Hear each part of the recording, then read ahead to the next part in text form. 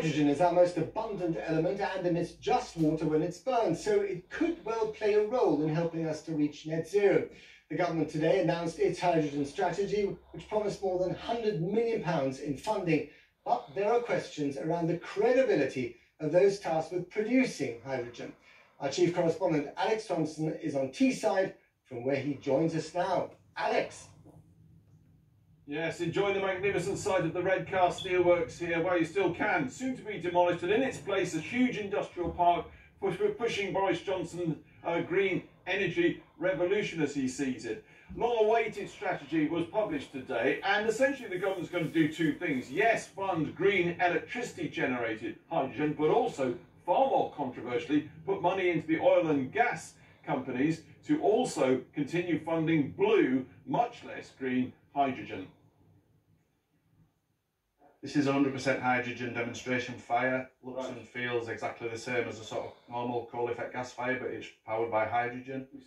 We're invited in this morning at Highgrove on Tyneside, a gas supply company keen to demonstrate to the world hydrogen boilers look just like your gas one.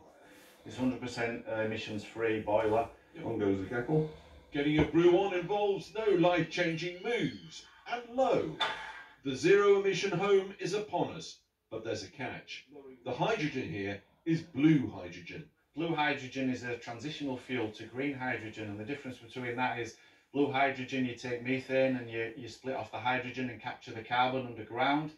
It's obviously got losses, and there are emissions in the production process. But ultimately, we need to go to green hydrogen, which is produced by electrolysis from electricity.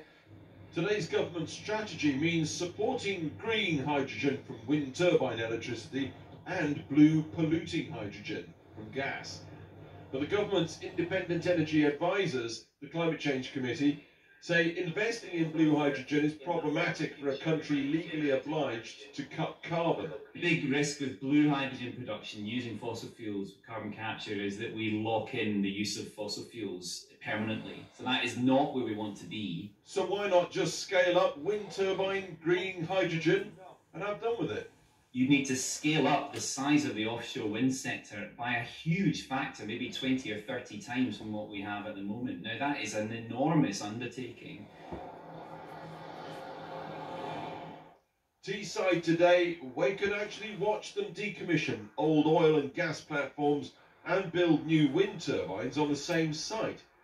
And all the while, oil and gas giants have mounted a massive government lobbying operation, staking all on the government allowing them a future for blue polluting hydrogen from gas. That could lock us into decades of pollution as we try to go carbon free. But one major energy player won't touch blue hydrogen. We believe that zero means zero.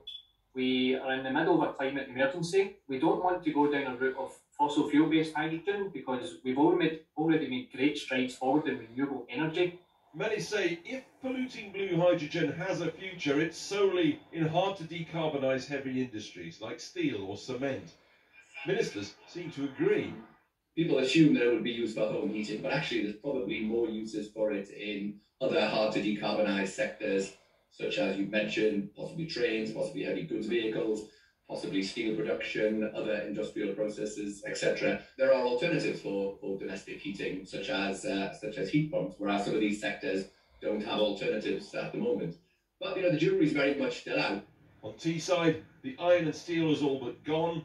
Oil and gas is being decommissioned.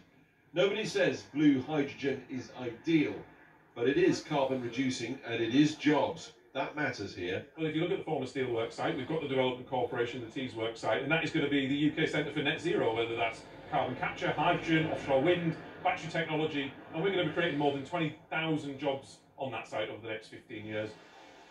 Everybody knows hydrogen costs an enormous amount more. As with any market, if we get into mass production of hydrogen, the cost will come down. So beyond the soft furnishings at Highgrove's hydrogen houses, hard choices lie ahead. Alex Thompson there.